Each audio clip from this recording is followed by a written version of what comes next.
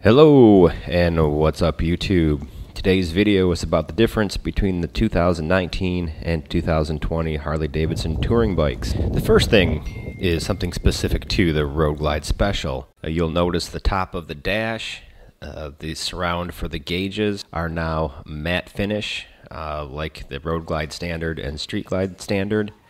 They're no longer gloss black like they were in 2019. Additionally, and I think this applies to all touring bikes, there's a cover on the transmission that was gloss black, which is now wrinkle finish like the rest of the engine casings. Big improvement in my book. Number 2 is what you see here.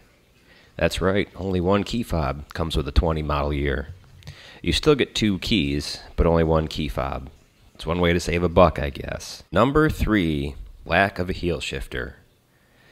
I know some people are really upset by this. Personally, I always took mine off my bikes, so no big deal.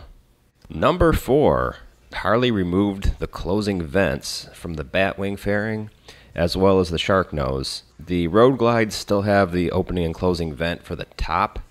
However, the 2 side vents are gone.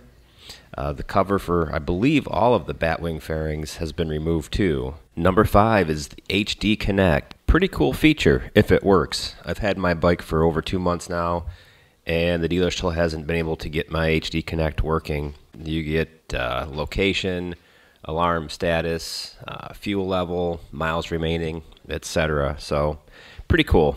But for $150 a year, I don't think I'd renew. Number 6 is the new Prodigy wheels on the Specials, Road King, Street Glide, and Road Glide. These are an awesome looking wheel, and I think a huge improvement for 2020. Number 7. All touring bikes now come standard with linked ABS. Number 8 is RDRS, new for 2020.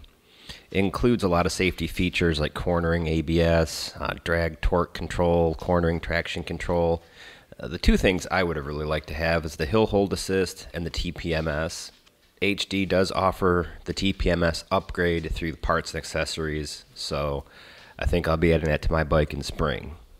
And finally, number 9, blacked out versions of the Limiteds. I think this is long overdue. It really gives the Limited models a more modern, a younger, more aggressive appearance. Yeah, I believe it's $1,900 extra, but it's really worth the upgrade if you're looking at a limited model. Thanks for watching the video. Please remember to hit like and subscribe, and we'll see you next time.